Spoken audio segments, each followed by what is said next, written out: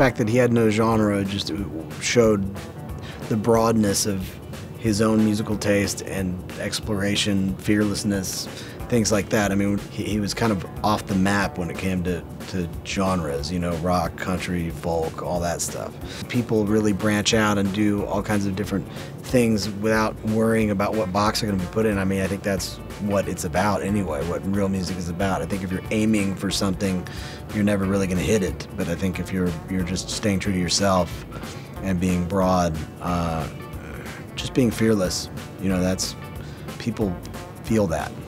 His songs, to me, felt very genreless. I've come to understand that, you know, not committing fully to a genre and going deep into it and digging your heels in is a really beautiful way to maintain and establish yourself as a true artist, and he is the quintessential true artist. A lot of people for many years thought of him as just a country guy, and a lot of people are ridiculous about country music. They think they're not, you know, country artists are not as sophisticated as other artist, and it's total garbage. Johnny Cash was one of the most sophisticated citizens of the universe you'll ever meet. His home was lined with more books than any of us will ever read.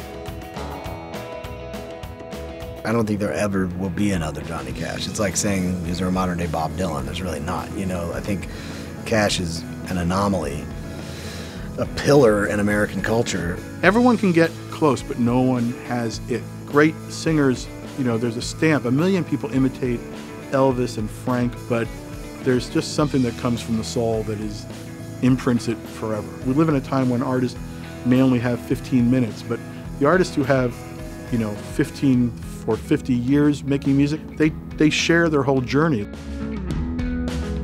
I was working on a Johnny Cash special, and someone rather high up in the production, I had written a line in the script about Johnny's connection to rock and roll, and he said, Johnny Cash has nothing to do with rock and roll. I was like, well, you, he does. You know, it's like it's few and far between these days that you even see artists that are as broad and daring and powerful as him. I think of him more as like the greatest folk artist of all time, because he, and in fact, this series continues that folk tradition of like using songs to communicate and carrying on a tradition and like commenting on that tradition. So, you know, Johnny's gone, but we're still talking about his songs, and that's the definition of folk. It's like just pass it on, you know, share stories, and that's what Johnny Cash did, you know, really, really well.